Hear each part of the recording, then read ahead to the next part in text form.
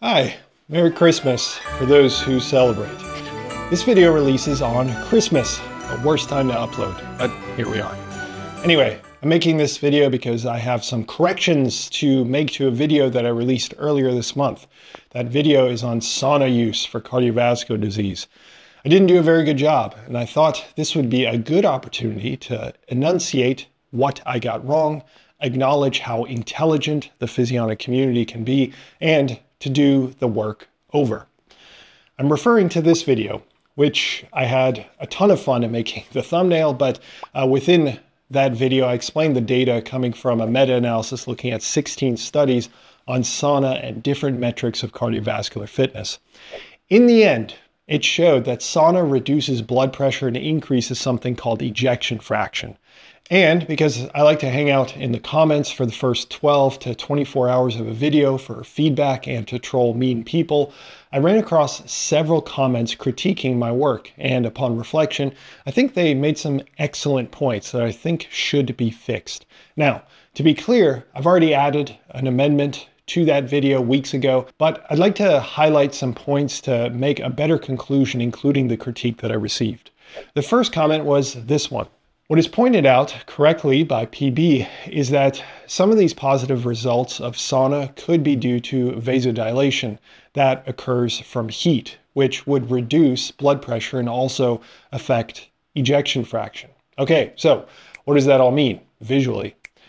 Your blood pressure is dependent on two main things. One, the amount of fluid, so volume in your arteries, and two, how open or closed your arteries are. If they're closed and tight, that increases blood pressure. Heat, however, like that from sauna, opens the arteries, called vasodilation. This in turn reduces blood pressure. This would explain the drop in blood pressure that I showed in the data. Second, this drop in blood pressure also applies to this area of the heart, the aorta. If pressure in the aorta is high, the left ventricle of the heart here requires more strength to push the blood into the aorta, which would leave more residual blood in the ventricle, as not all of it can overcome the heightened pressure in the aorta. However, if you drop the pressure in the aorta, the same ventricle muscles can push just as hard and would be pushing against less resistance, thereby allowing more blood to move from the ventricle to the aorta, and less would be found in the ventricle. This is captured by a measure called ejection fraction. And since we already saw blood pressure drop, we would expect ejection fraction to possibly improve as well. Okay, so why does this matter?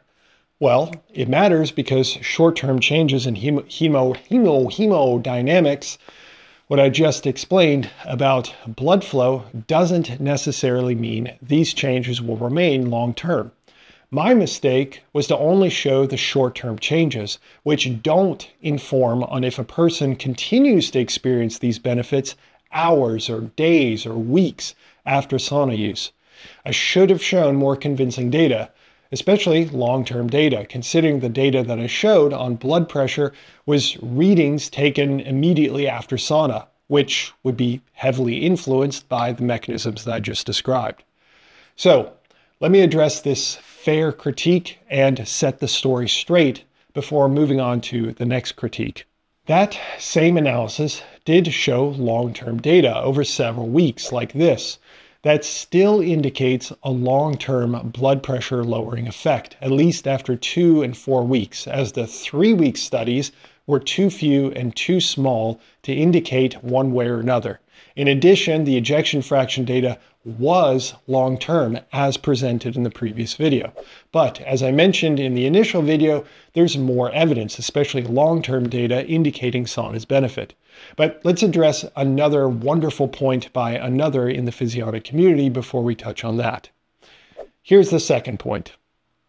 The reason I like this so much is because it could be that sauna itself is only a bystander, as many saunas are located in gyms and more physically active people could be using sauna, causing the real effect to come from physical activity and not sauna use. So, as I pointed out in my response, some studies were randomized, meaning physically active and non-physically active people were had an equal chance of being in the sauna condition. Beyond that, these are intervention studies. So the idea is that the researchers recruit people who do not already use sauna and simply add sauna to their daily lives for the study. So the only variable that changes is sauna use. There's still some inherent weaknesses of sauna studies in that creating an adequate control group is tough to do. I think a great one to compare against would be similar individuals who do a similar amount of physical activity to distinguish the direct additive effect of sauna, assuming there is one. Anyway, let's address both points simultaneously. Long-term data from studies like this indicates sauna use over 15 years reduces risk of cardiovascular disease death substantially. And that remains true even when accounting for physical activity and another large confounder, socioeconomic status. So overall, I think I could have done a better job in my initial presentation, but I think this seriously highlights that A, I'm human, and regardless of my education, I should be held to a standard with fair, well thought out critique. Just to be clear, if you're one of those people that just says BS, that's not what I'm talking about. And B, likely more interesting to you, the overall message about sauna use remains.